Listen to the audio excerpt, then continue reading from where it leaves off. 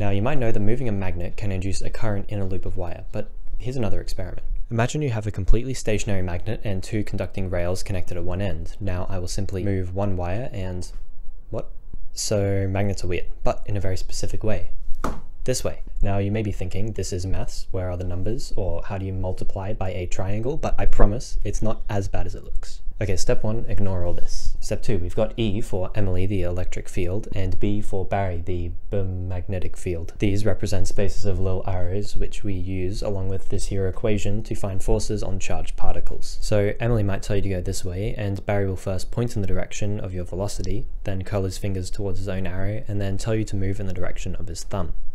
Then, since you're negatively charged, you'll go in the exact opposite direction. Step 3. The silly looking triangle multiplication means curl. So if the curl of the Barry field is this, then we use our right hand like this to show that the Barrys curl around this point anti-clockwise. Now these ones are about how Barry and Emily change. So if Barry does this, then this term will be the vector describing that change. J is for current and these are just numbers. Experiment time. We move our wire sideways. Barry is pointing this way, then sees the electrons in the wire moving. He points in the direction they're moving, curls towards his own arrow, and bam! A current starts flowing. This current came from Barry, so we call it motional EMF. What about our regular magnet coil? Well, as the magnet gets nearer, Barry increases in the coil. We know that Emily curls when Barry changes, and Barry is pointing more and more upward. So we flip the change vector around and use the right hand rule to see Emily's curl. The electrons aren't moving, so Barry can't do anything, but Emily can. So the electrons feel a force, and once again we create current, this time from Emily. We call this induced EMF. In practice, we usually find the EMF by thinking about the change in total Barryness in the loop, called magnetic flux,